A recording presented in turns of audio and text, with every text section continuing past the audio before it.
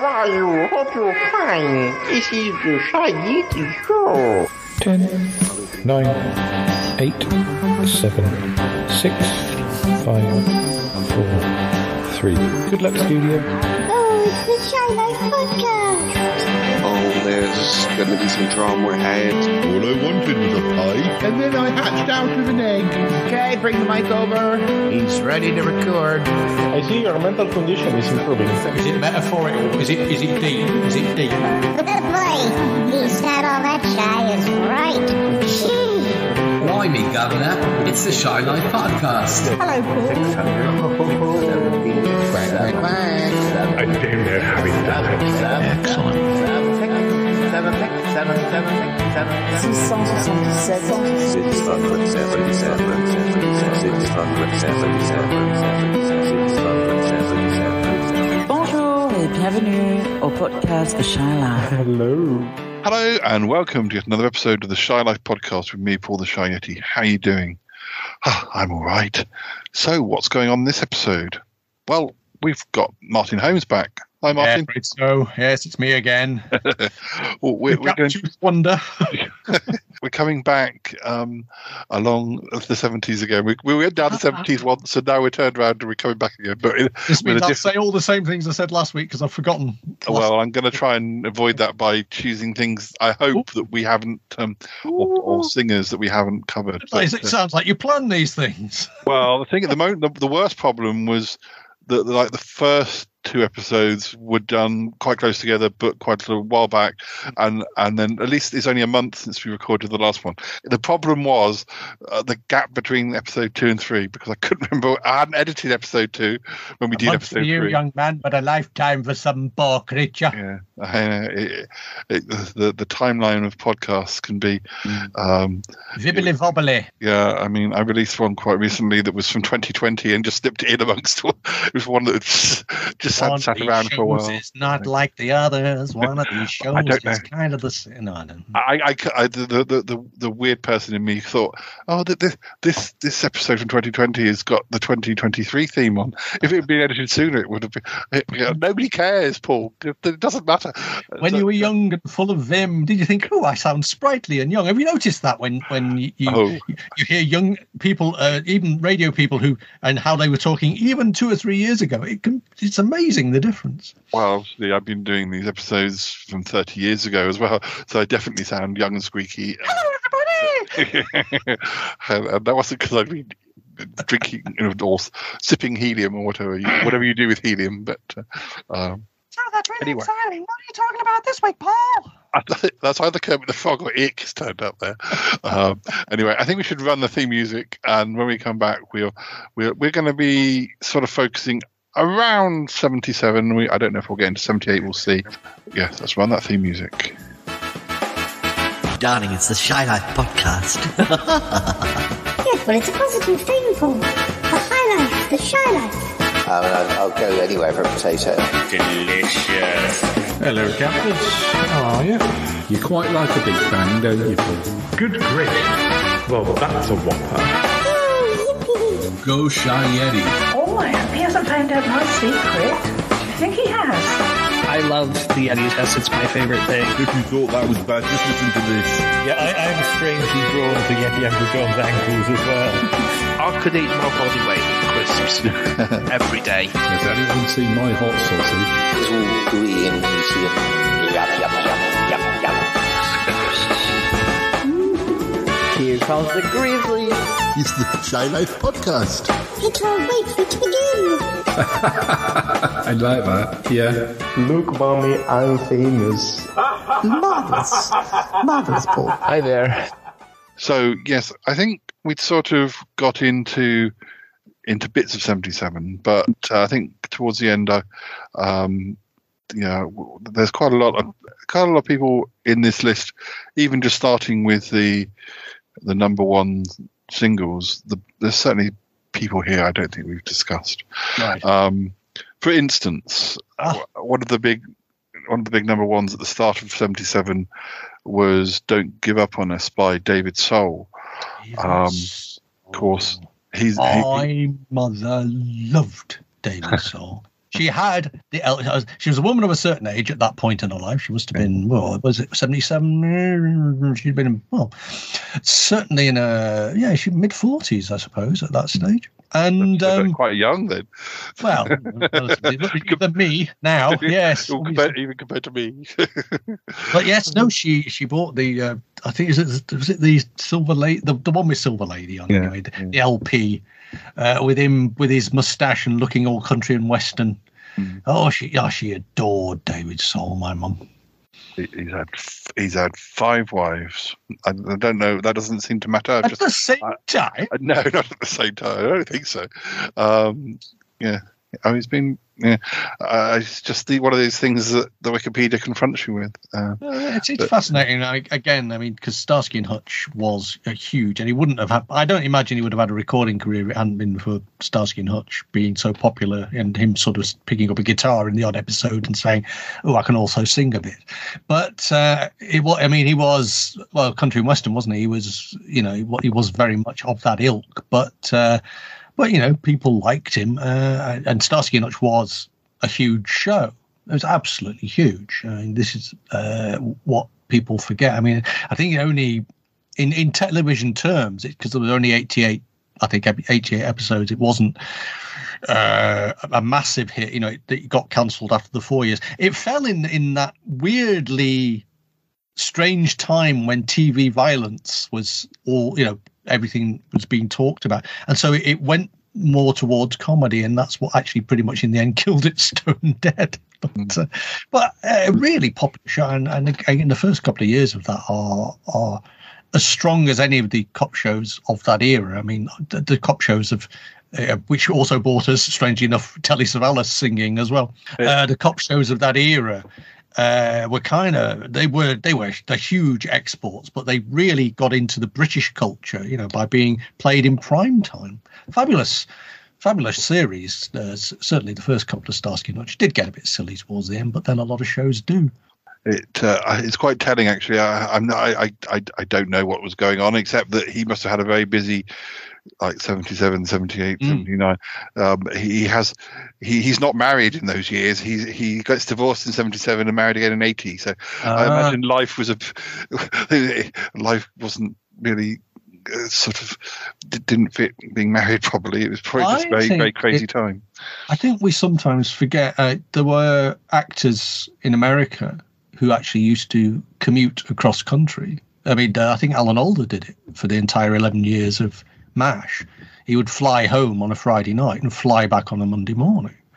And if you weren't based actually in LA, or you had to move your entire life to LA, maybe, you were an East Coast person rather than a West Coast person. And of course, the sheer amount of work to make 24, 25 hours of television a year, people I think sometimes take it for granted that, telly just appears, but they forget how much graft is involved. I mean, someone's got to write the scripts for these things. You've got to get directors in. You've got to, I think it's about 10 days to film an hour of television. It's a phenomenal amount of work and long, long days. And I think it takes its toll on people's personal life. Looking at his albums, he's released 5 albums, but only the first 2 were, well, at least in the UK, only the first 2 were, well, pretty much everywhere. Only the first 2 were the big ones. David Soul in 1976 and Paying to an Audience of One. No, Playing to an Audience of One. Yes. That was number 8. Yeah, Paying to an Audience of One would be a completely different. Yeah. The first one got to number 2 in the UK. But he's had some compilation albums. He had an album in 79, didn't do as well. An album in 82, an album in 97. But I think he's been... Don't Give Up on Us was one of the songs. Yeah. And Silver Lady, I think, was the other big hit. The interesting thing is, though, and that doesn't really reflect the well, there weren't albums, but he actually had 3 singles in the 60s. The Covered Man. I mean, none of these have chart positions. No. Before, which is US only release, and No One's Gonna Cry for You, Baby.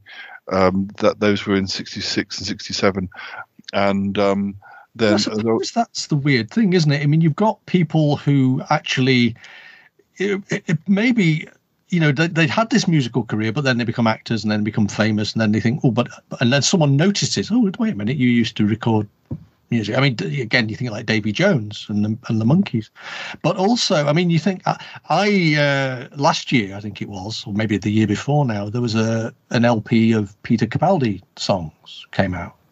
I don't know if you heard that or knew of that, but and you sort of think, oh, Peter Capaldi doing an LP, and then of course you remember that he was in this punk band all those years ago, you know. Now, if you look at the chart positions, the "Don't Give Up on Us" is, I mean, "Silver Lady" was, I mean, that was number one in the UK, as was "Don't Give Up on Us." But when you look at how successful "Don't Give Up on Us" was, so number one in Australia, number four in Belgium, it was number two in Ireland, number three in Netherlands, number three. Set you up for life, or number one in New Zealand. You up for ex-wife. Yeah. Whereas Silver Lady wasn't as popular in some other countries. So no. But he had four top 10 hits in the UK. He had "Don't Give Up on Us," "Going In With My Eyes Open," which was number two, which I don't really know that one. No, I have to do know that one. Silver Lady number one. So the first three singles were either number one or number two, and then "Let's Have a Quiet Night In" was number 8, and "It Sure Brings Out the Love in Your Eyes" in 1978, number 12. Well. Now you mention it, I'm thinking, yeah, that actually does sound familiar. Yeah. But I don't know. I don't know.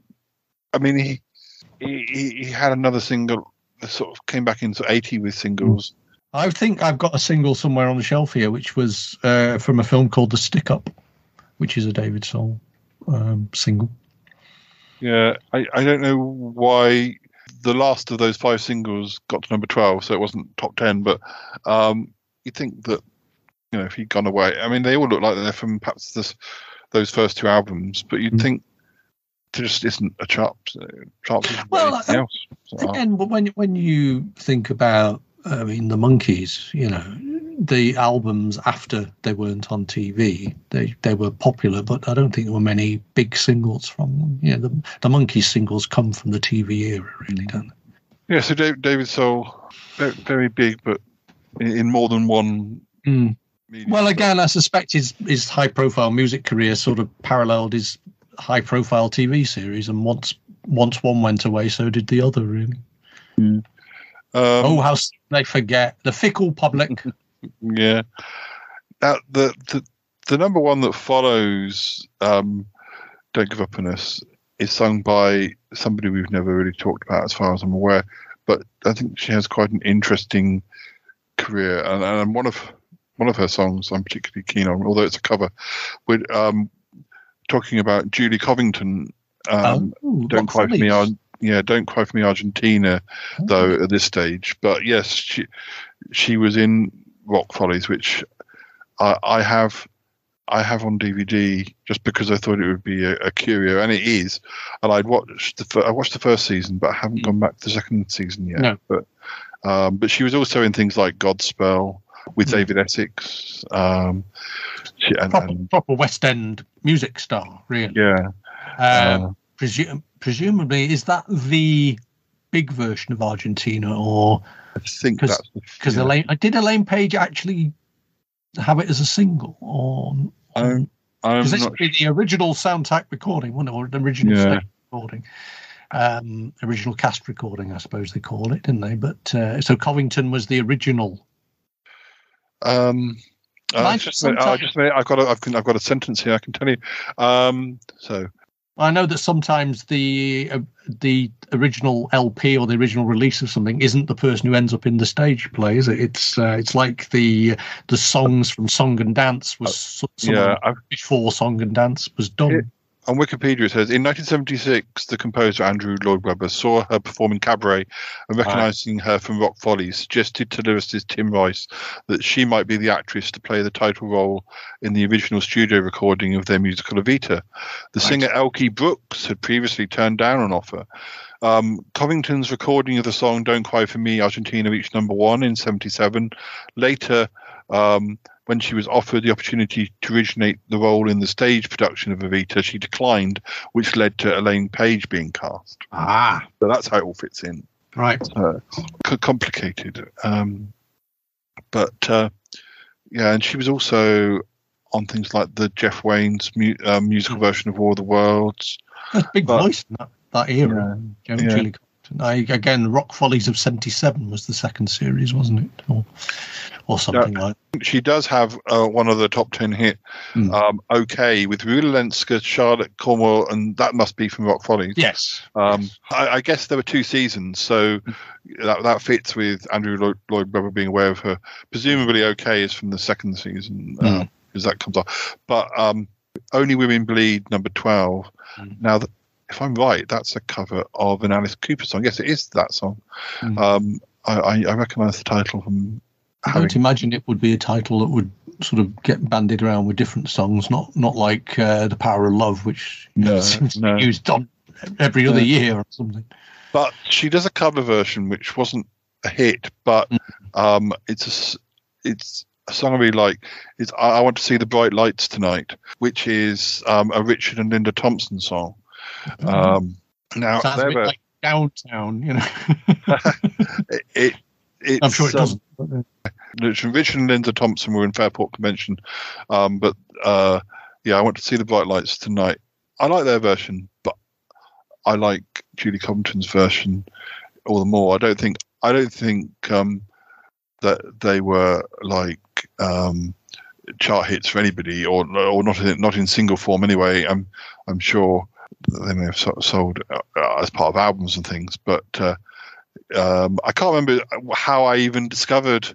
I think it probably dates back to when I got Rock Follies and I was looking to see, thinking I like her voice. Sometimes I find that I really like someone's voice, but I'm kind of, I would really like something that wasn't a cover. I'd really like something which you say, oh right, this is a Julie Covington song. I did that with recently with Maggie Riley, who sung Moonlight Shadow and did stuff for Mike Oldfield. Oh yes. But I was always kind of annoyed that, I was thinking, she's got such a great voice, and yet, she's not even credited or not credited in perhaps somewhere that it says that she's the she is what the music is strong, obviously on Moonlight Shadow, but her voice is what sort of really stands out, and he didn't necessarily tend to give equal credit or sort of like if it was on Top of the Pops, it would be Mike Oldfield. Well, these days it'd have that feat, wouldn't it? Yes, it would. Yes, yeah. I found that she had done some albums and stuff that she'd helped write. So her own songs. Yeah, so I was quite, and she had quite she had released quite a lot of albums and she had before she met Mike Oldfield, of course. This is just part of the story, really. Yeah. Although it must be said, I don't think there's many songs that Frank Sinatra actually wrote, are there? To be fair. No. But it's like talking about Elaine Page. It's like Barbara Dixon.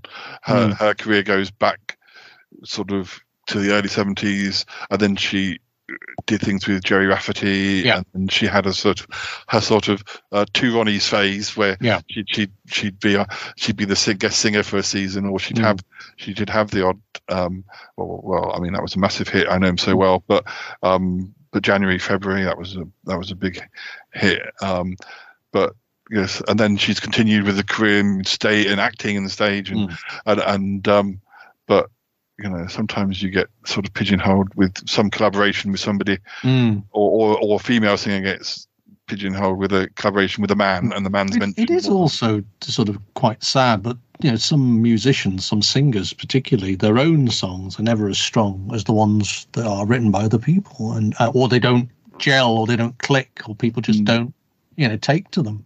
It is kind of weird, because I mean, you'll go to, well, I won't, but you might go to them playing 10, 15 years later, and they're playing their own songs, and all the people love them. But it's just they're not the things that you ever saw on mainstream radio, I suppose, or heard on mainstream radio, or saw on mainstream television. Well, going back to Maggie Riley, in about 1993, I used to haunt the record shops in Birmingham when I was at university. Ghost Yeti. And you could pick up sort of CD singles for new CD singles for £1 or £2 or something, and I'd try things and I remember seeing, Maggie Riley. I like her voice, and I'll buy it. I remember really liking this single, which did nothing for her. But then maybe it did. Maybe she said, actually, it made me a fortune in Portugal, or but it certainly wasn't a UK top 40 hit. No. But about 20 years later, somebody covered it with one of those sort of. I guess it was a ballad. You could say it was a probably up tempo ballad, but it got covered by a sort of much more with a much faster beat as a dance version, and that was the top big hit for that group, and probably all over Europe, because I think they're a sort of mainland Europe group. So I was thinking, well, I hope nice little learner for Maggie. Yeah. Nice little learner. I hope she wrote that song and is now making something if she hadn't already from that. It's sort of weird.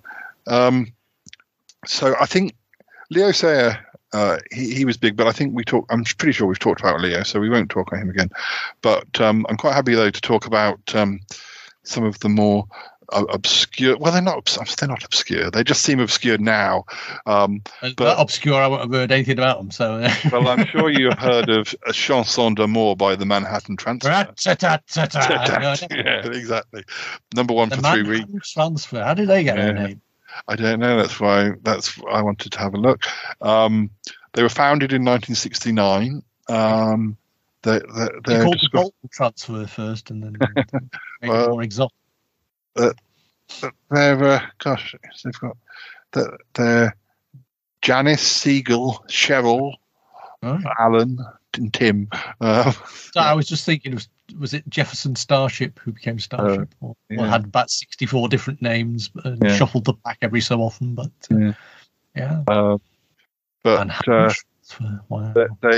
they formed in New York, and it's based after the title. The name comes from a novel by John Dos Passos. I'm sure that's not pronounced right. Un dos trasos. Yes. Yes, and it's quite a detail. There's a whole paragraph or two about how they met, but let's see. I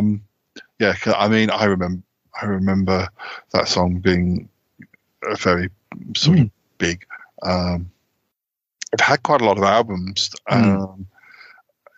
Whether these are all unique, whether some of these, I think if these were greatest hits, there's one or two greatest hits, but so they actually had enough hits to have a greatest hits album. That is surprising, because I would have thought the only one I can think of is the it's the only one that comes to mind. But I say that's maybe if you mentioned 16 of them, I'll go, oh yes, I remember that now. Well, we'll see what the singles are, because but they released an album as recently as last year. So wow, what was it called? It's called 50. Although if they were formed in 69, 2022 isn't their 50th anniversary, but maybe there's some. I'm sure there's some.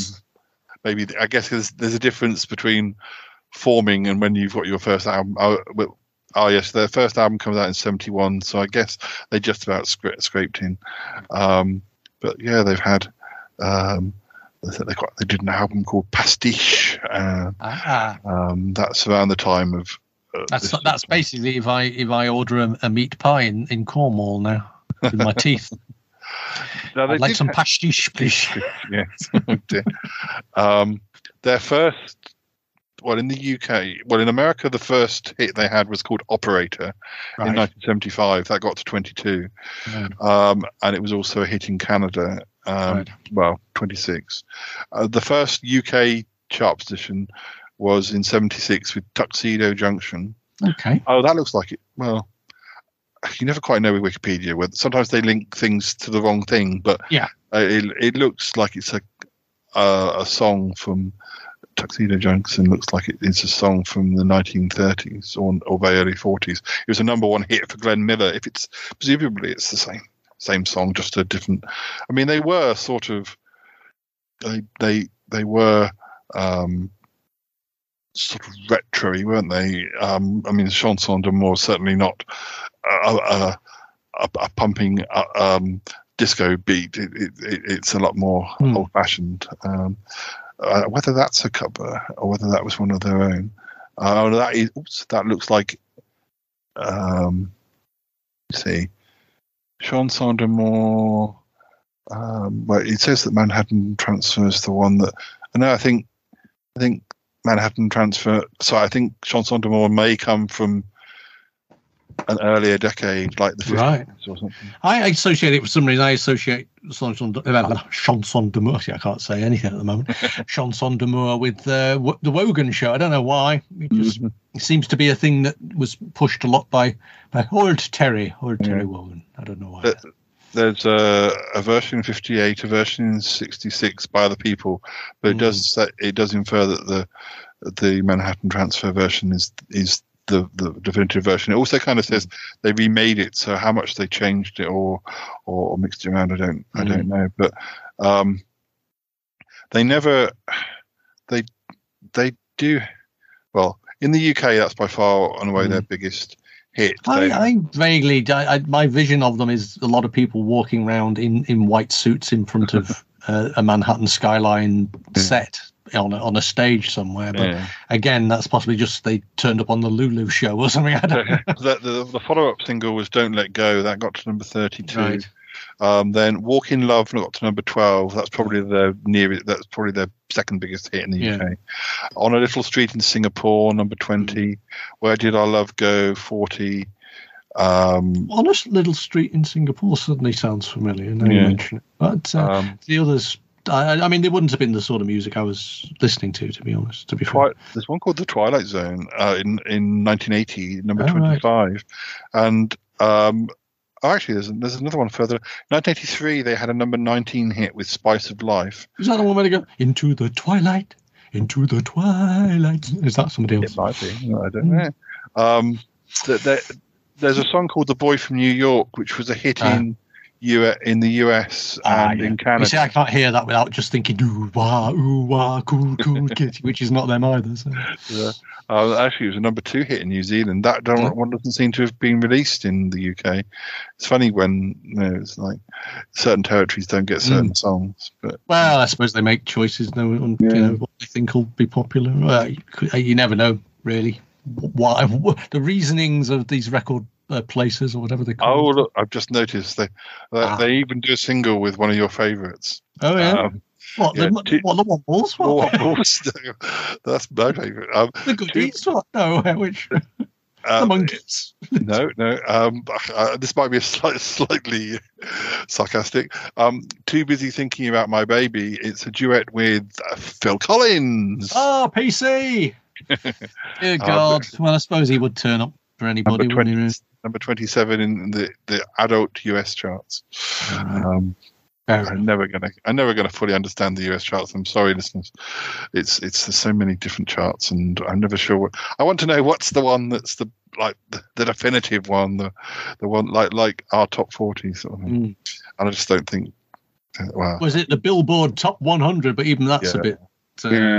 Because certain types of music don't get included, which is a bit like how the charts are these days, but weren't how the charts were back in the 60s, 70s, 80s, 90s. We won't talk about ABBA because I feel like we've probably talked about ABBA a lot over the years. Have we? Have we? Well, we can always talk about ABBA if we get in. We can always talk about ABBA just before they depart us or something. But they haven't just departed. I was going to say in like 81 when they stopped releasing singles, but of course that started again in 2021. But, we've got "Free" by Denise Williams. Right, "Free" by Denise. We're getting a lot of. I mean, these are the number ones of the UK, and I'm just. Glancing back, I think though that 77 specifically, because there was that cross pollination with disco. Yeah. In the States, disco. I mean, this would have been the Night Fever era, wouldn't it? Yeah. So it was kind of like, I imagine that there was a lot more parallel, musical releases than there might have been. It's very American, but I mean, I'm sure some of the other singles, or when we get to top 10 singles, there'll be bands that, this is very British bands, but none of the number ones I'm seeing. I guess Leo Sayer is. Julie Covington is, I suppose. But so yes, Denise Williams Free. Oh, she's got a good name. She's her real name is June Denise Chandler. Right. Dear me. I didn't realise that friends in low places. Nepotism sneaking into the old Shy Life podcast there, Paul. Go and see Auntie June. Auntie Denise. Auntie June, Auntie Denise. See, I when you said Denise Williams, I was thinking, isn't she a soap opera for an actor? And I just, I don't know why. I'm probably thinking of Denise Black. She's born in Gary, Indiana. Oh, well, probably never in Coronation. She's sort of. She's younger than my parents. I don't know whose relation she'd be to me. Must be very distant. She's still doing albums as recently as 2007, which actually isn't that recent. But what about? Oh, it was 15 years ago, young man. She's singles wise. What else did she do that we might know in the UK? So Free was number 1. That's What Friends Are For. Number 8. That's in 77 as well. Free technically is one of those.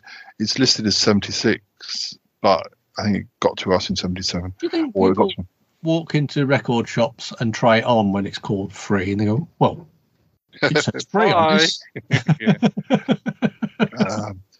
Baby, Baby, My Love's All For You, number 32. Too Much, Too Little, Too Late with Johnny Mathis, number 3. Right. You're All I Need to Get By with Johnny Mathis. Oh, must have done an album in 78 with Johnny Mathis or something. It's probably. I wondered if it was her, because she had another hit which off the top of my head I can remember far more than I can remember Free. It only got to number 2, but it was a big hit in virtually every territory it was released. Let's Hear It for the Boy in 1984, and I definitely remember that was number 2, and it was number 1, number 3, number 1, number 3, number 1, number 2 in all the territories. That's the biggie. Yeah, I mean, really, it across the board, it did better than Free, although Free got to number 1 in the UK. So, it's funny. It's a funny thing, and also almost 10 years for her to have a really big hit. I mean, she got gold and all sorts of. But again, no sort of. If she hadn't have had hits already, you'd look at that and say, one-hit wonder, because there's the follow-up single of Let's Hear It for the Boy doesn't chart at all. So I mean, weird. Well, ABBA can sort of not record anything for 40 years, and and Kate Bush can suddenly bring out a single after 20 years or something. I think 7 years is reasonable. Yeah. Positively, working far too hard in the music industry. Yeah. Well, I mean, and all the touring and I imagine also a lot of session work and as well, with a voice that gets used for other people's work. Well, very bizarre with Kate Bush, where she didn't actually do anything. I mean, ABBA did release new songs, and I was very pleased because it's very difficult for older acts to. One of the singles was just outside the top 10, and one of them was about like number 7, which is pretty darn good for an older act. You'd think they'd end up number 1 in some old gold chart or something. They used to, in the 80s, they used to dig up somebody like Sandy Shaw, didn't they, as guest vocalist and everything like that. And I do remember that comeback, was it Maria by Blondie, which was, 15 so years after they'd done. That got through. But the charts were, even then, the charts were friendlier.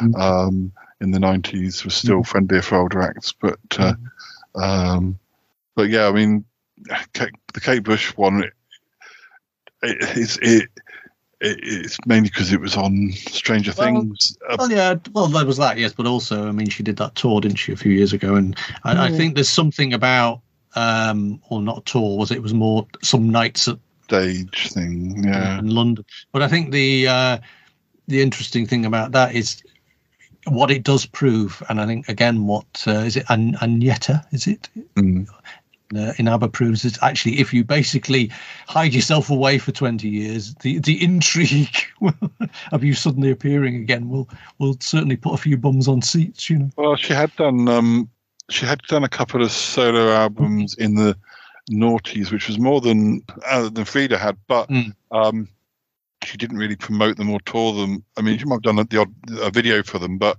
there was this whole thing about, you know, doing the Greta Garbo and not giving interviews, wasn't there? But I think it was quite a big deal. I don't know quite when. It was the second solo album, so we're probably talking about sometime in either in the late noughties, early teens. One of the songs was written by Gary Barlow, and I don't know if it was it was quite a nice duet that they did together. But he wanted, if he could, to get her to perform it live. I don't know if it was Children in Need or probably something that he's a charity, he's a part of the charity for, and I think he sort of said he had to sort of really talk around, and she was very nervous about doing the, but then I've seen the footage. She, you know, when she does it, she kind of, because by then she probably feels at least she must have done quite a lot of work with him leading up to it, so she feels that she's with somebody that, but it's quite sort of I think, gosh, in the 70s she was doing this all the time, and it's very easy to unlearn these things or to have different anxieties that you didn't have when you were 20. Well, yes, I think you know, there's a lot to be you have to respect the fact that there's an awful lot of freaky stalky types out there. I mean, I completely, you might want to run away from. Yeah, and I completely understood why, you know, well, it's been a big success for them, this virtual reality, well, it's not virtual reality, whatever they like to call it, the stage, the stage show that they've done. But I can totally understand they wouldn't want to have toured it in person. Have you gone to that yet? I haven't, but only because of not being so mobile at the moment. But I'd like to go sometime. I want to go when it's a very quiet day. There's only about 6 of us there. But when it's been relocated to the end of the Brighton Pier or something. Sometimes I would still definitely like to go. It's like a novelty of the old Louis II swords in Blackpool. You know, it's kind of like it. Some nice listener will treat me. Pan to see the ABBA. Pan to see the ABBA. Or maybe the regulars will, you know, they'll team up and buy it for my 50th. We'll wait and see. Dropping a colossal hint there. Yeah. So going back to 77, we've got Rod Stewart, but I think we talked about him. Yeah, we talked about him. To be fair, you know, recently he has redeemed himself a lot with his political position being stated, which I think is, you know, I think he's not quite, you know, as horrible as I thought he might. Or maybe he is. I can't remember now. I know he made a political stance that was quite a revelation, and I thought, oh well, fair enough. Much is forgiven, but not everything. So, and he didn't have an inflatable bottom. That was Kenny Everett. But, well, I don't think that would be particularly a criterion for me to appreciate somebody who had an inflatable. No, some people, it's easy to confuse a comedy sketch with the real man. Sometimes. No. Well, he did turn up, didn't he, on the Kenny Everett show? Yeah. So they were chums. Yeah. So after that, we've got Lucille by Kenny Rogers. I don't think we've ever talked about Kenny Rogers. Kenny Rogers. He's... he had quite an acting career, didn't he, Kenny Rogers? Yeah. Considering. he died 2 years ago at the time of recording, or around 2 years ago, age 81. Yeah, I mean, he's going to be somebody who has loads of albums. I'm not quite sure about sort of, I mean, he has got quite a big TV sort of listing, going back to the early 70s. The Kenny Rogers is the Gambler, Coward of the County.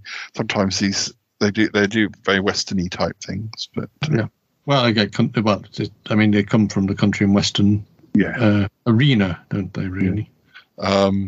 He's in Dr. Quinn, Medicine Woman in 1994. I'm just having a look. It's not. It wasn't he in the remake of A Star Is Born with was that? Oh, it's Chris Christopherson. I'm thinking of, isn't it? Of course, Kenny Rogers. Sorry, forget that. I was just being an idiot. I'm just trying to find his music. There we go. Discography. That's better. The TV and film stuff was coming up ahead of above the music. So actually, I'm surprised. I don't know why I should be.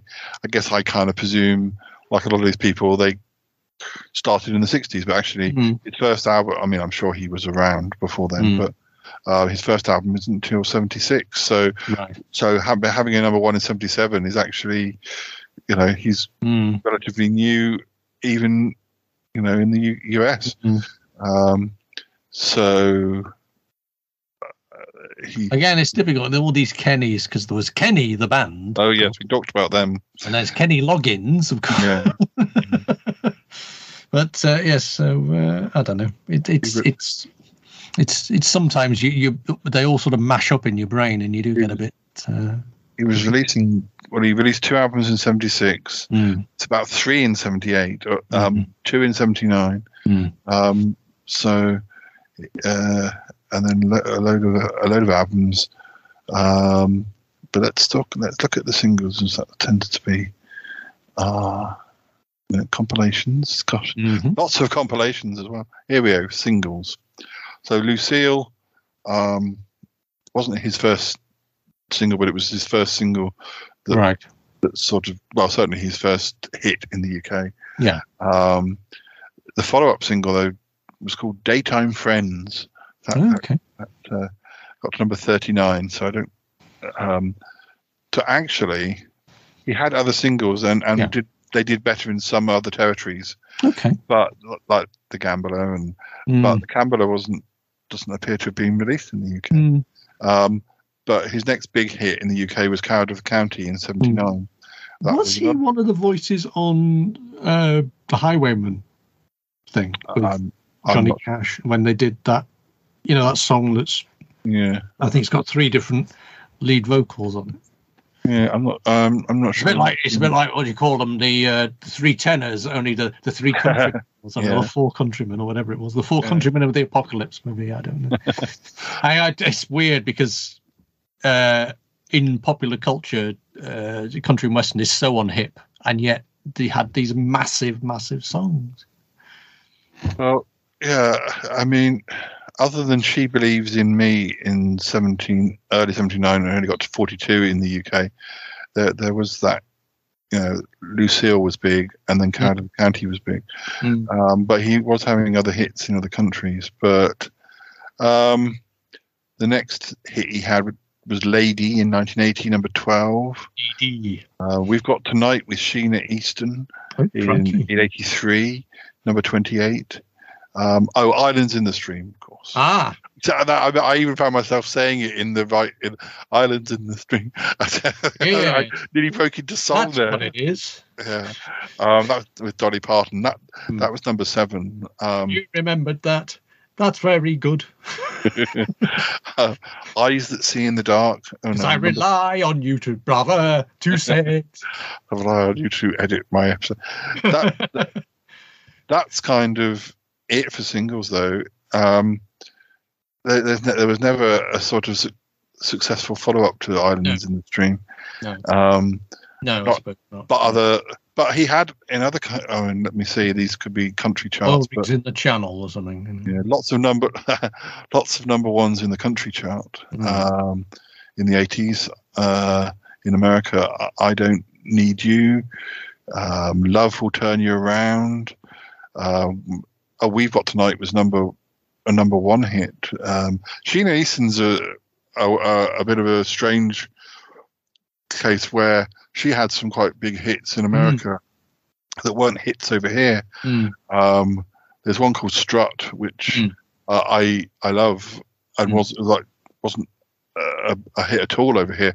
I only heard it because talking about copyright and breaking copyright, a podcast I was listening to played it at the end of their show, which they probably shouldn't have done, but I'm glad they did, because I was like, oh, what's this? I really like this. She had a few songs. She had songs that were big everywhere. She had songs that were just hits in the UK and songs that were just hits in the US, and of course then she had the Prince connection. Some of the Prince ones weren't hits in the UK. It's an extraordinary career, really, again made by her American career, to be honest. I think that's the thing. I think if you've made it big through something like The Big Time, a TV show, I think people can, I'm not saying probably in the modern era less because of X Factor and what have you, but in those days people were a bit snotty about the fact that you might think you're not a real musician because you should be a housewife in, was it Paisley or wherever it was she came from? And it's kind of, there would be a prejudice, but actually then to go to the States, when you think about it, she had a Bond theme, so she wasn't, it worked for her, and that would have probably broken her into the American market anyway. But having had that voice and like you say, the collaborations with Prince, it probably, it probably was a surprisingly big career Sheena Easton had. Now, looking at the rest of 77, we definitely got some people we've really covered, which we don't need to, because of course 77 was the year that Elvis died, so we've talked about Elvis a bit. David Soul has Silver Lady, we talked about him. ABBA has The Name of the Game, probably my favourite ABBA single.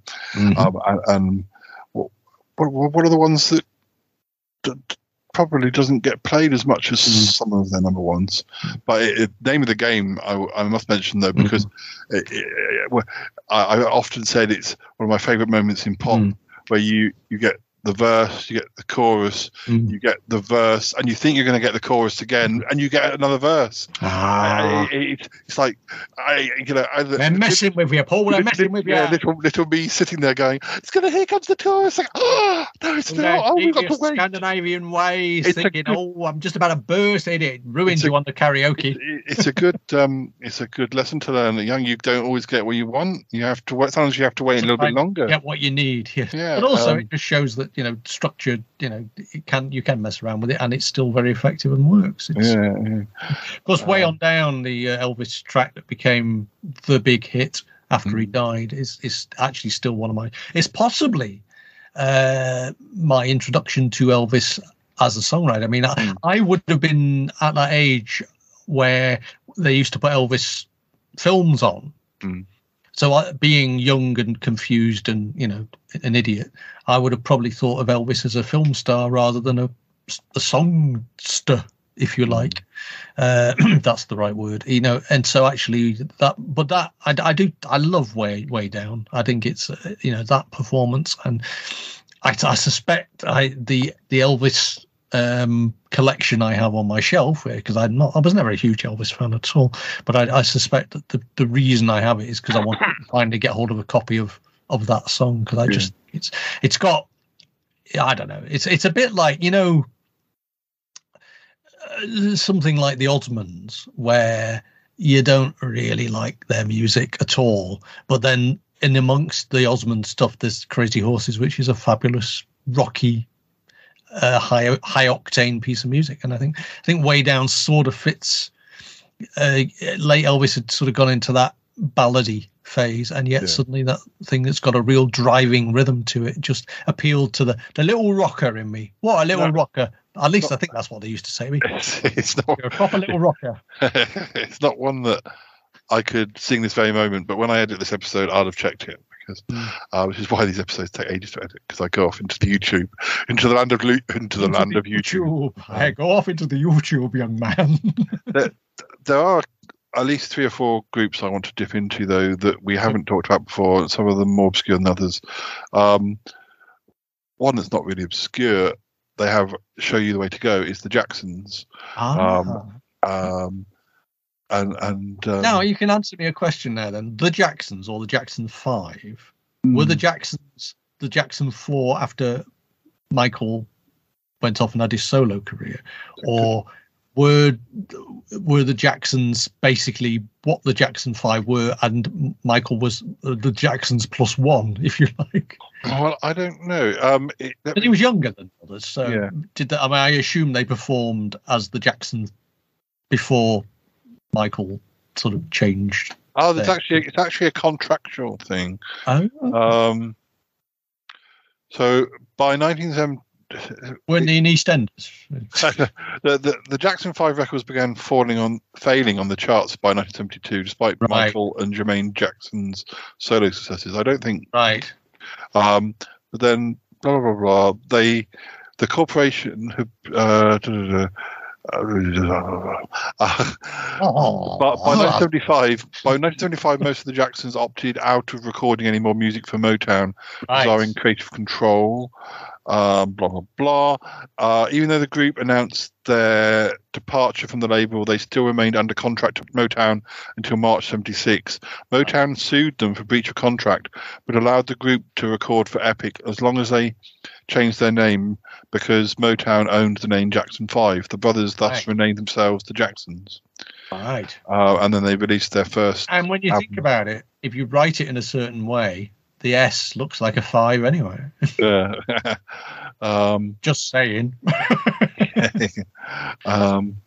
So let's have There's the graphic designer speaking there, boys and girls. Yeah, look at that. Oh, you saw that instantly, didn't you? Yeah, it only took him 50 years.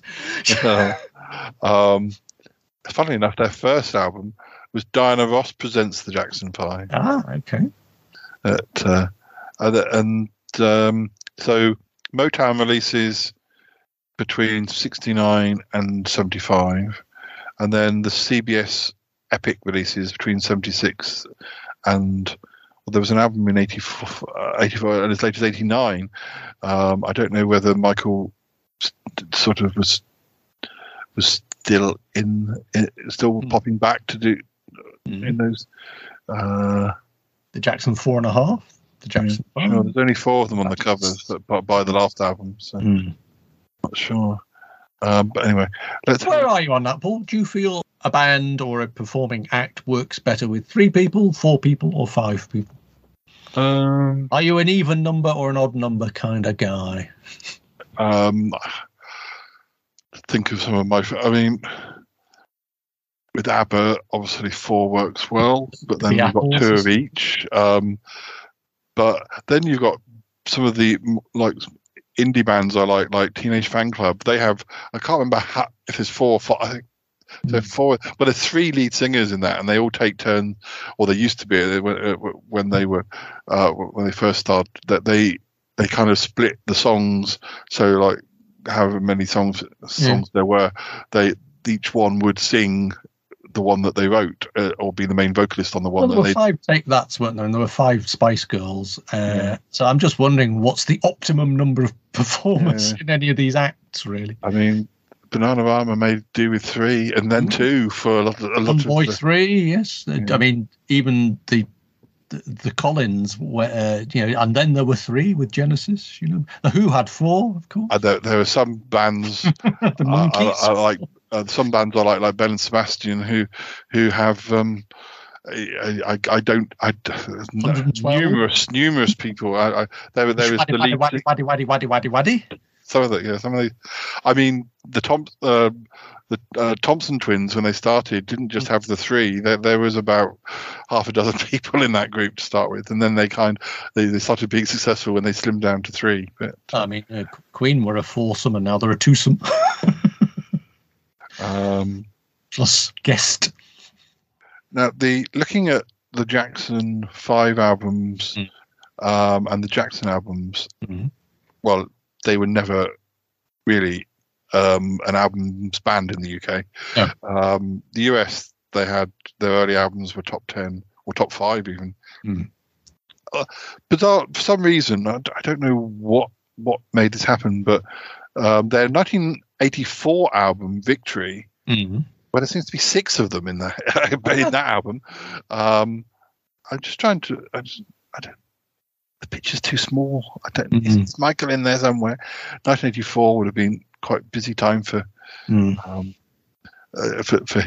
in his own right. I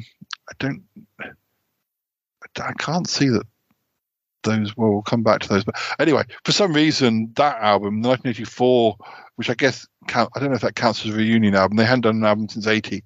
That got number 3 in the UK. I don't know what it was from that album that made people take note in the UK, because their previous albums had barely. Their previous album had got to number 13, but their earlier albums were like number 45, number 50. But let's see what the actual hits were when I get past the greatest hits. As the Jackson 5, right? So they did have quite a. They had quite a few. Well, they had. There was a cartoon series, wasn't there? Yeah. So again, that sort of telly exposure always sort of seems to lead to musical sales. I know the old Wombat Apple thing.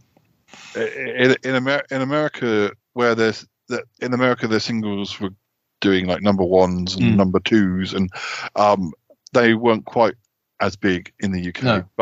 But although I Want You Back in '69 was number 2.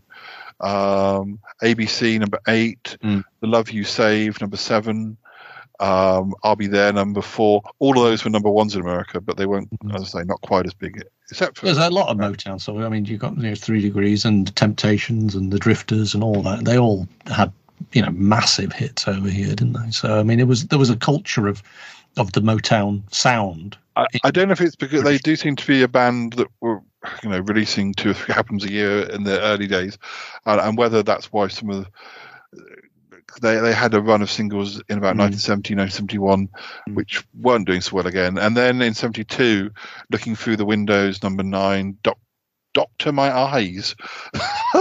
I don't remember that. I don't know that one. Doctor My Eyes. My eyes. That's what I think. That's a top 10 hit. That's a top 10 hit. Doctor My Eyes. I don't know, and for some reason, only seems to be released in the UK. Maybe it is a Doctor Who cover version we don't know about. But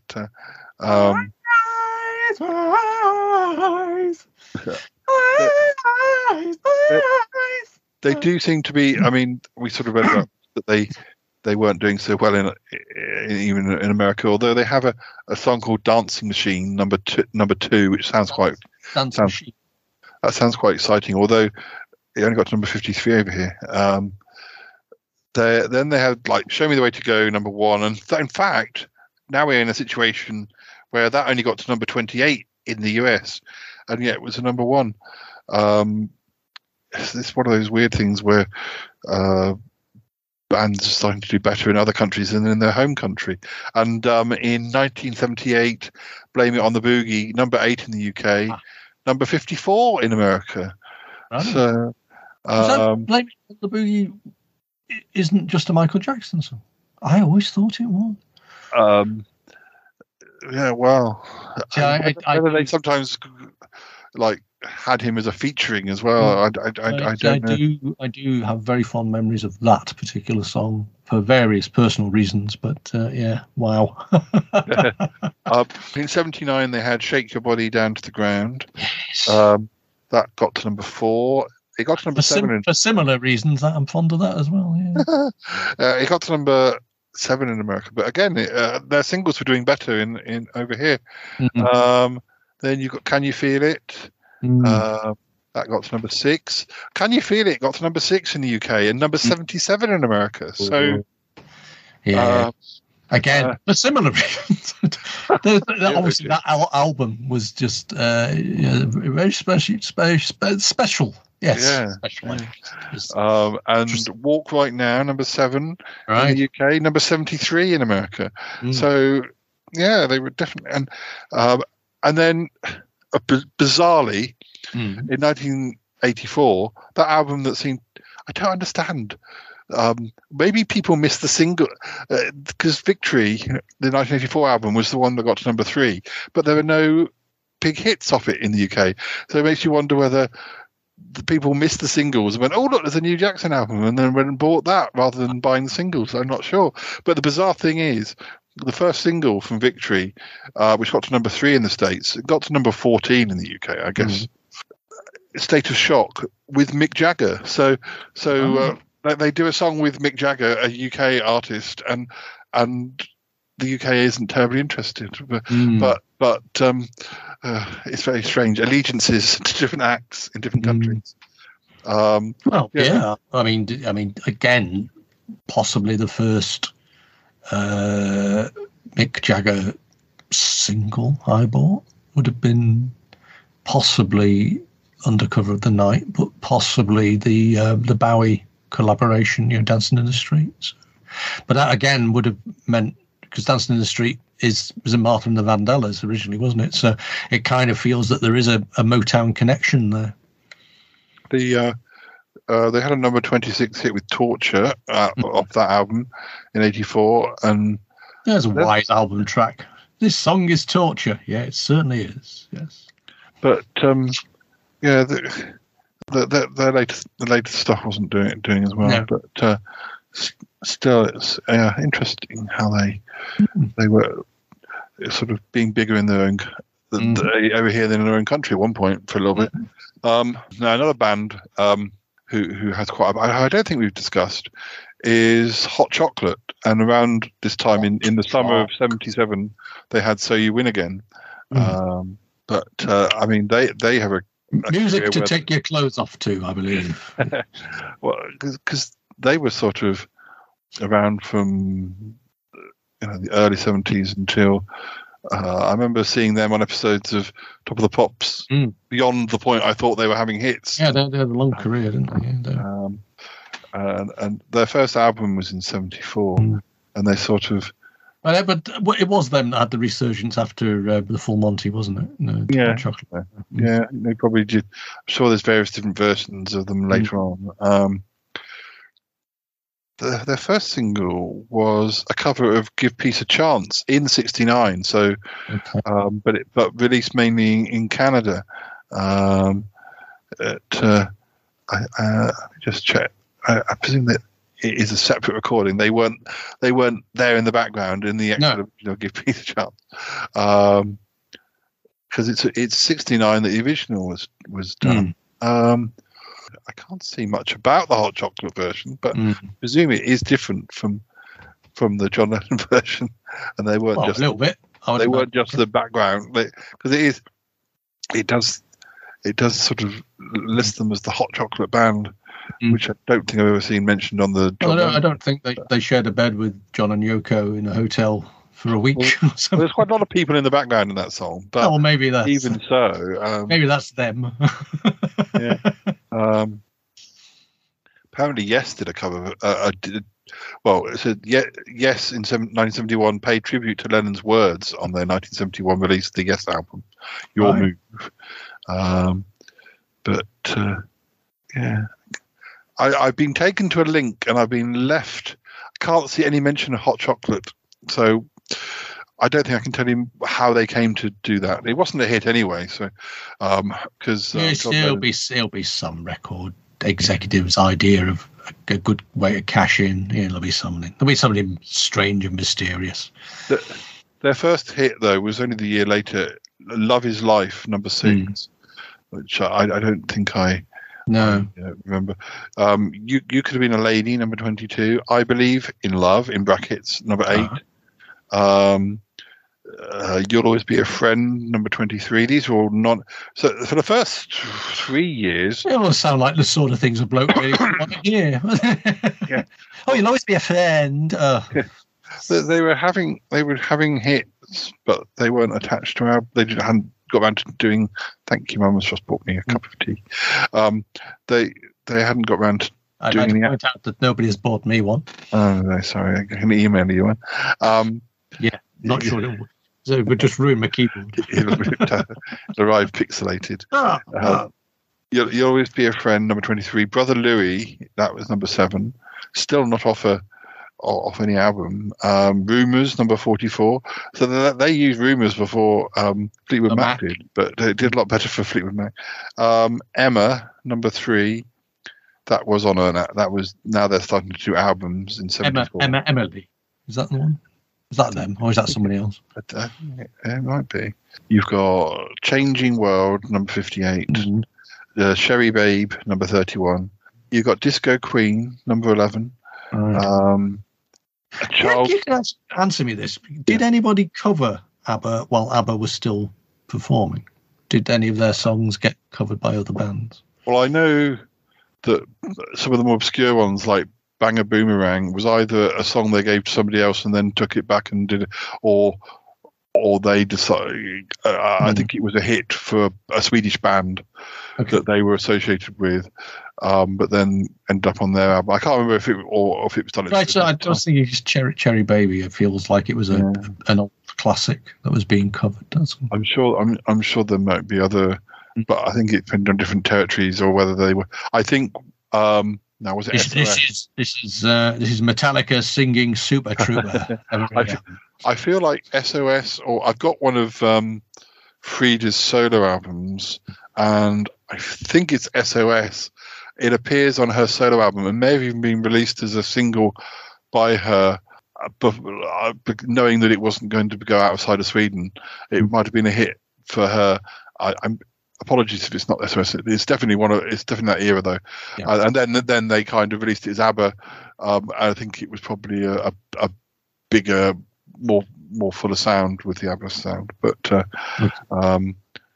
yeah, I know it's certainly one of the ABBA singles in the time of ABBA is released as a solo single by Frida just before it is then released and becomes a massive international hit.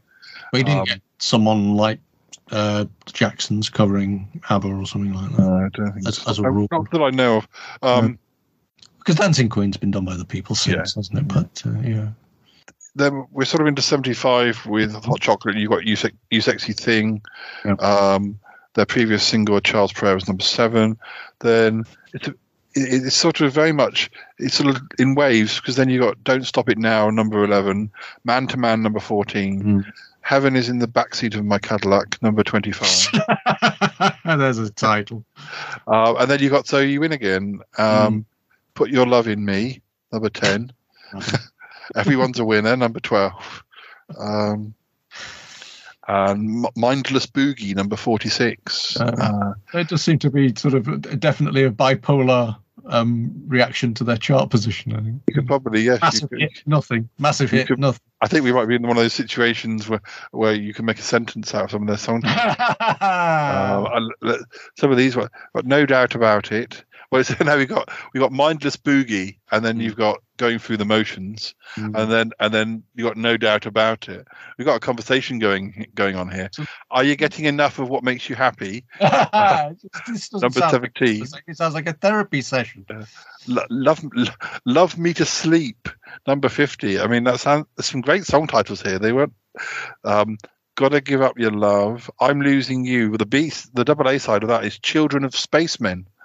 That doesn't seem to have a chart position. I'm going to have to listen to that though. You'll Never Be So Wrong, number 52. Some of these sound like they're very sort of clever, witty type, or sort of. I actually feel you'd be paying, a couple of $100 an hour for therapy with that, and that would be basically the questions they'd be asking. Well, we've got Girl Crazy, which we're in 1982. This is what some of the ones where I wouldn't have necessarily. You kind of forget they're still having top 10 hits in 1982. You've got Girl Crazy, number 7, and then you've got It Started With a Kiss, number 5. Chances, number 32. Are You Getting Enough Happiness? And then What Kind of Boy... that just feels like somebody would stick it on a wall on a piece of driftwood, doesn't it? No, you've still got a couple of... Well, no, some of them are remixes, but their last top 10 single, which is not an old song, is 1983's What Kind of Boy You're Looking For, brackets, Girl, number 10. Tears on the Telephone, number 37. I'm Sorry, number 89. You will be afraid with a chart position of 89. I Gave You My Heart, Didn't I? 13. That's 1984. Heartbreak number 9. Oh, no, Heartache number 9. Number 76. So that's sort of their that was the single in 86 off the very best of Hot Chocolate.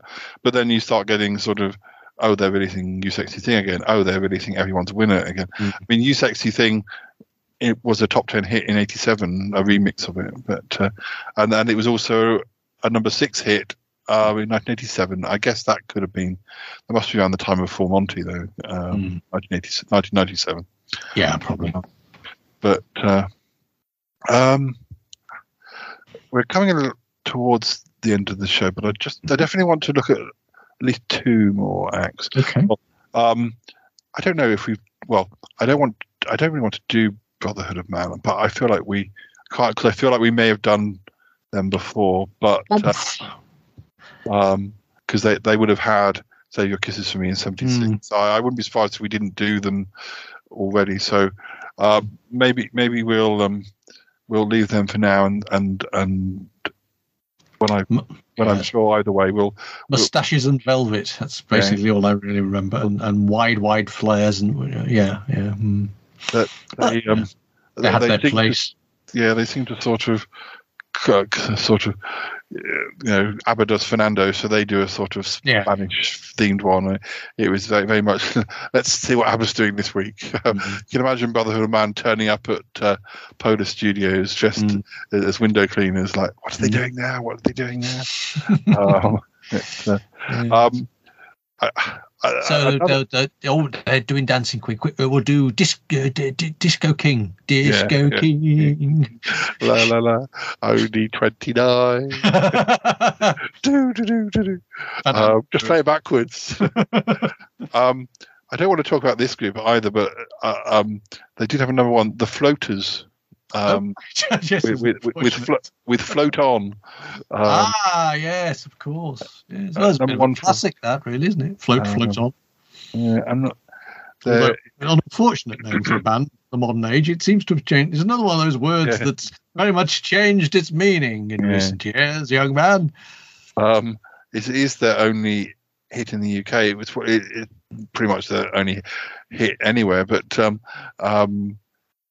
they appear to have done a version of "You Don't Have to Say You Love Me." I presume that's the Dusty Springfield song. They had a relative, a top 30 hit with that. But the 2 I want to look at, one is Donna Summer, who had "I Feel Love" in 77. I mean, she had a disco hit. She had a massive career and lots of sort of. I actually tried some of her early 70s albums, and they were really good. She had some really interesting people producing her before even the sort of disco stuff. Yeah. There was I suppose you could say early disco, almost before disco was realized they were there, and you sort of got the connection with the European producers and things. She released her first album in 74 because she's somebody who she had peaks and troughs, but she was successful again in the late 80s over here with Stockholm and Waterman. Produced some hits for her. Now we're really only looking at the I think she's possibly a case where she often or occasionally did better in the UK than she was doing, not necessarily as drastically as some of the other bands, but Love to Love You Baby was number 4. That was bigger in the US, number 2. Got sampled a lot, didn't it? Her disco stuff. Yeah. It got sampled a lot by other bands later on. I mean, I Feel Love was bigger in the UK than US. It got to number 6 in the US, number 1. Then she had things like Love's Unkind, which I don't think was even released as a single in the States. But then you get singles like Last Dance in 78, which was number 51 over here, number 3. So Fortune's sort of MacArthur Park was number 5 over here, but number 1. So Americans sort of. I don't know if it's because she was being produced by Europeans that perhaps even though she was American, the song it took a little bit longer.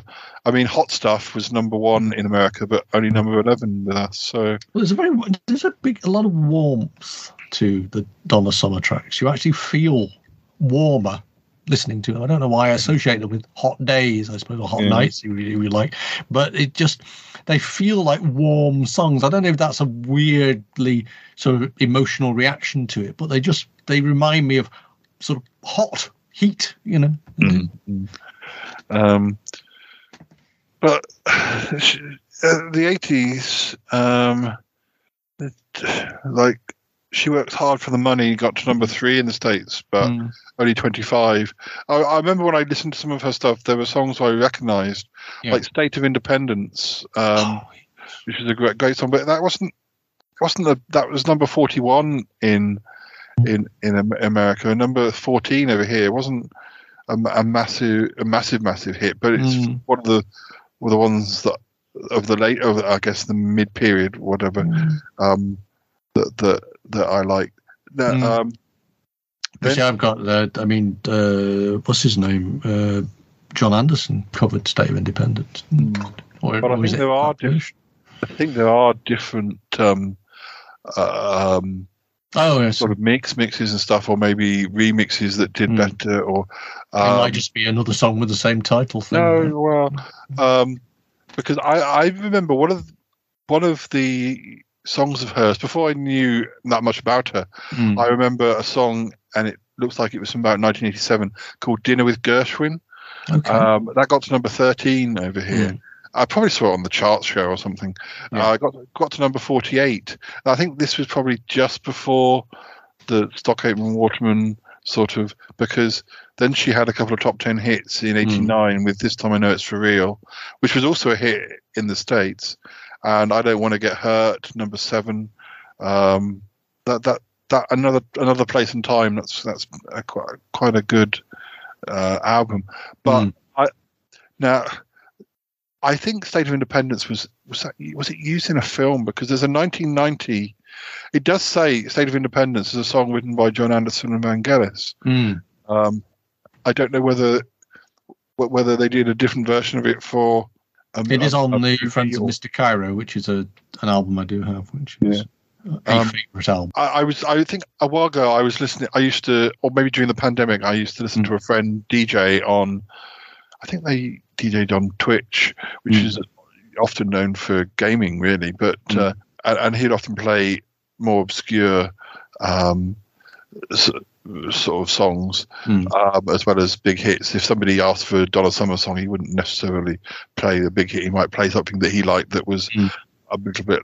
There's a song called "Work That Magic" from 1991, which wasn't a hit anywhere, but it's very catchy. And it also got covered by a podcast I used to listen to, Unflopped, which used to cover flops of mostly famous or songs that really should have been hits, and they don't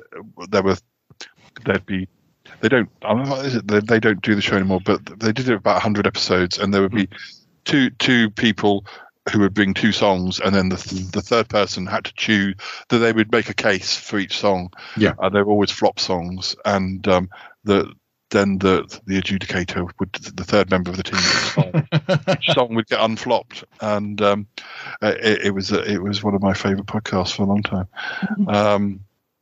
And I love those that sort of thing where and it also that they'd encourage people to sort of suggest other songs, and once or twice songs I suggested at least got mentioned or considered, and it was a very good show for sort of exposing you to songs that you didn't know existed. But yeah, I mean, she's releasing singles all the way through the 90s. There's a remix of "I Feel Love" in '95 that gets to number 8, but again, nothing's really sort of. There's "Melody of Love" in '94, number 21. And of course, she died 10 years ago. age 63. So. Now, the last one I want to dip into. We usually go for something a little bit ridiculous. Yes, I Can Boogie by Baccarat. Fair enough. Tell me a bit more about that. I do remember it, but yes. Well, they were were they French? They were a female vocal duo formed in 1977 by Spanish artists. Oh, right.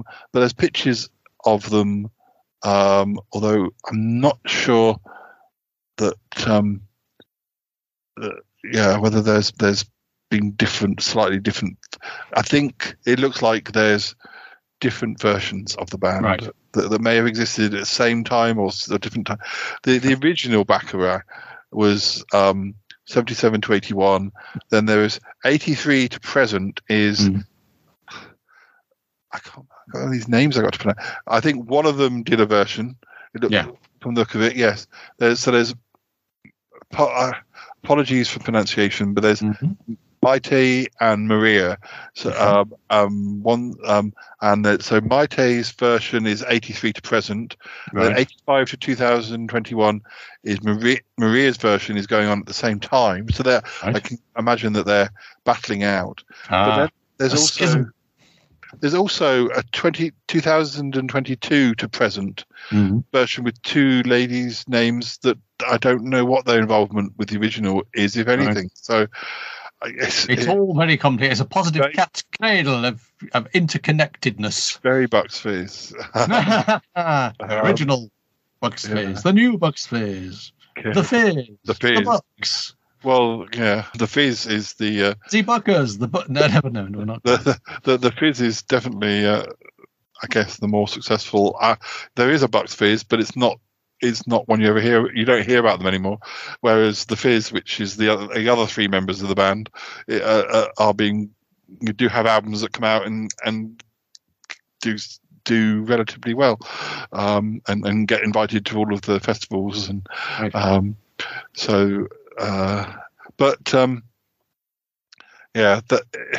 they did 3 albums: Baccarat, Light My Fire, and Colours and Bad Boys.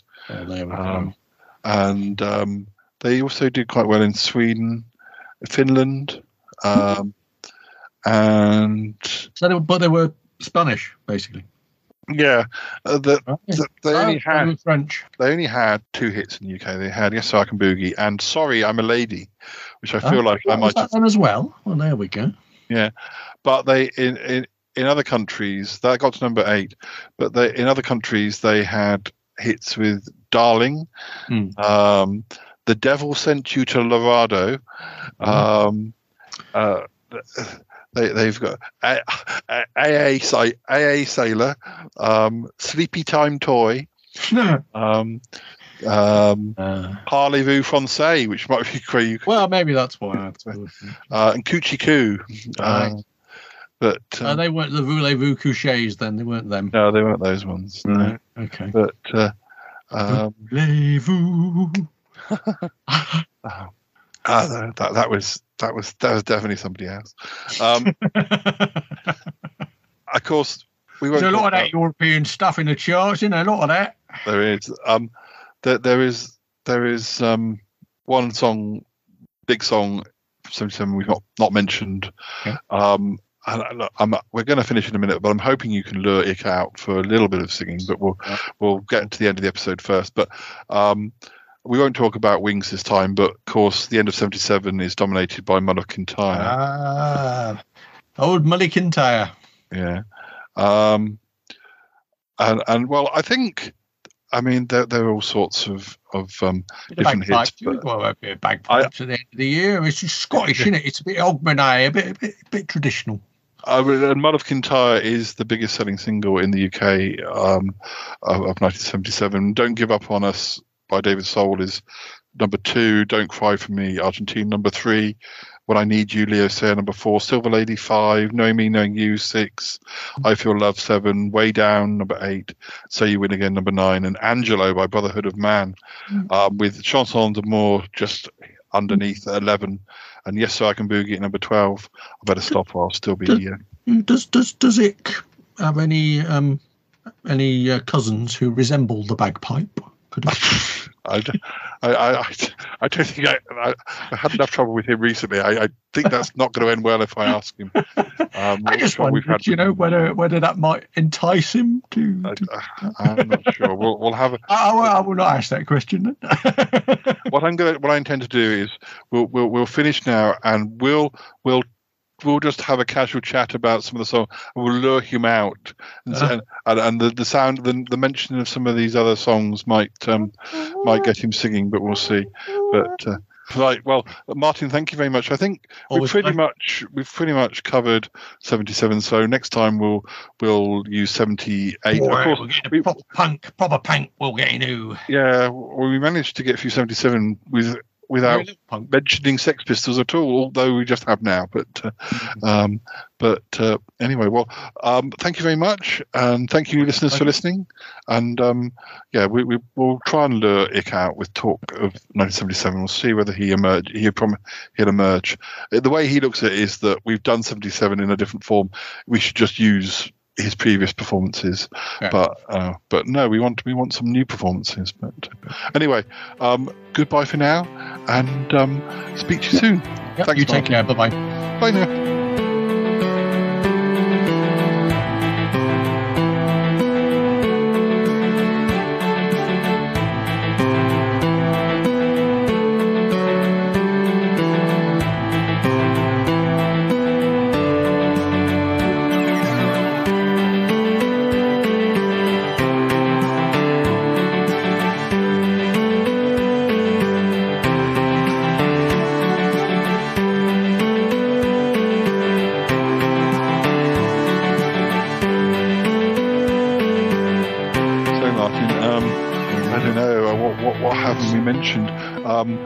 I think I've left the door open. I'm hoping that Ick will hear us.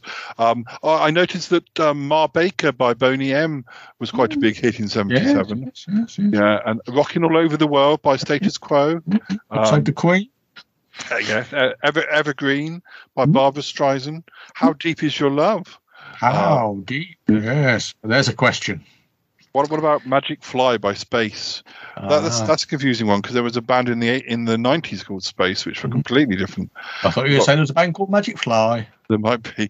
We Are the Champions by Queen. Boogie Nights. Oh, that's another one I need. I almost start singing it when I say it. Boogie Nights. Yeah. Boogie Nights. I don't like the Boogie Nights, but there we go. We're called that, yeah. You're in My Heart, The Final Acclaim by Rod Stewart. I don't remember the bracketed bit of that song. It's a shame we haven't got anyone to sing any of these songs. Time moves on. Sound and Vision by David Bowie. That was a big hit for him. Number 3. What about? I don't think you're better allowed to release this one these days. It got to number 2 by Joe Tex. Ain't Gonna Bump No More with No Big Fat Woman. Oh, you couldn't sing that these days. Well, no, it would be re-released with slightly different. I think so. The word "fat" would have to be replaced with "enormous." Apparently, you've got three Shwaddy Waddy songs in a row. Waddy. Dancing Party, When, and You Got What It Takes. Wow. Of which I can remember one. I think I remember when you smile, when you smile at me. That one. You got Oxygen by That's John the Michel. Version, obviously. Pedaling. Oi! I once wrote a song. Called Once I Fell in Love with the Cornish Pasty. When I recorded it, I tried to record it in different styles. Pastiche. I did it as a sort of like a ballad, and then I also did it as a sort of Britpoppy type, punky type song. I'm in love with a Cornish pasty that once met in a movie. that must be a different sort of song. I think Martin. I think he's coming out. Oh, okay. Look over there. I think I can hear the theme music coming, but there might still be time for an alien singer to sing a song. Hopefully he'll be here when we come back in a second.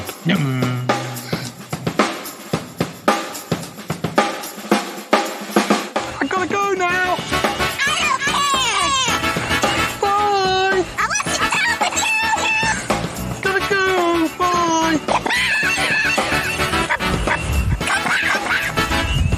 Goodbye, goodbye, goodbye. It's been good, but yeah, definitely time to come home now. Wow. Really? No kidding. Goodbye, goodbye, goodbye. Goodbye, goodbye, goodbye.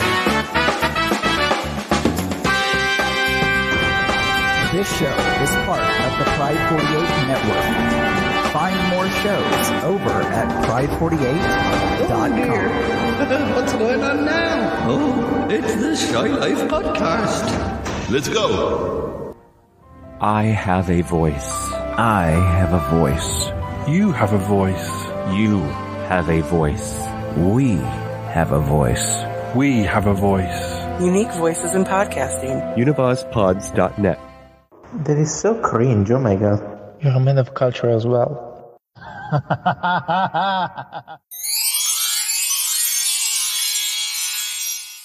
what are you boys doing out here?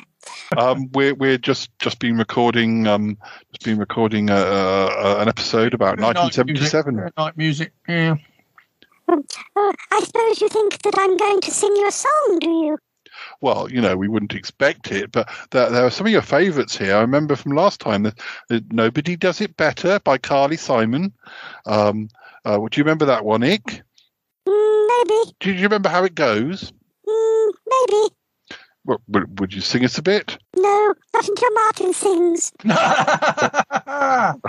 right, okay. What am I singing again? Nobody Does It Better. Oh. Nobody does it better. Makes me feel sad for the rest. Nobody does it quite as good as you.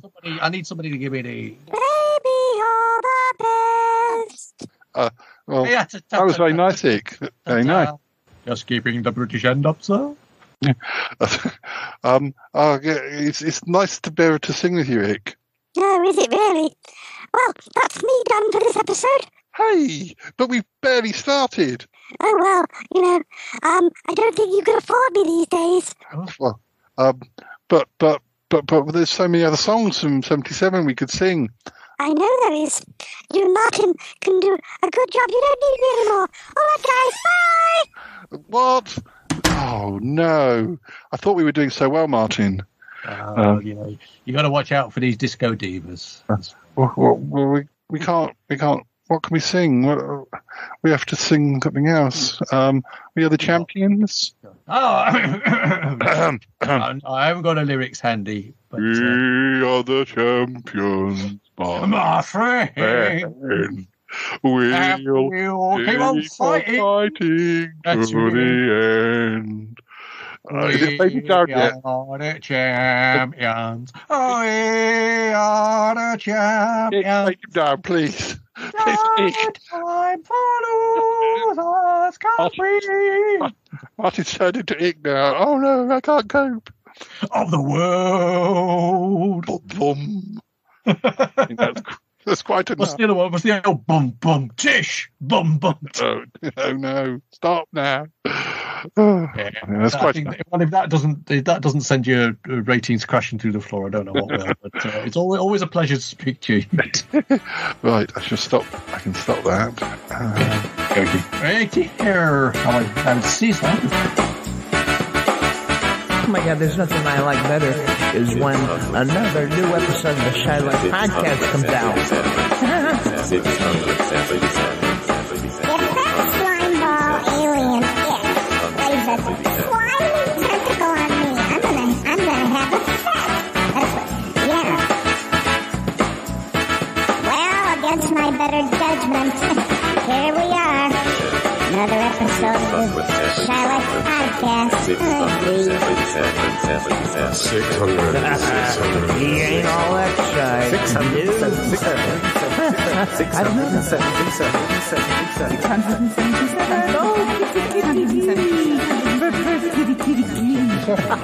Oh, I love Dee-Dee.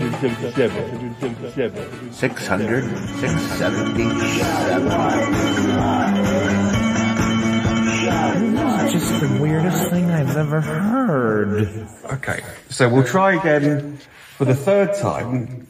les nombres en français from 677 up to 700. Okay? 677. Go on, keep going. I'm just going to let it record.